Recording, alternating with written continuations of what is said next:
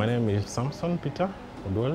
When our guests come here, the main important thing is that we want them to feel as welcome and as feeling at home as much as possible. And in most cases, you find that these guests, because I've been here, this is my 5th year now, and I get to know them a lot.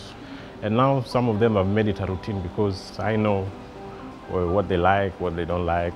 You see them, get more and more happy. And therefore, they become loyal to us. And at the end of it, they become part of family of the Raffles.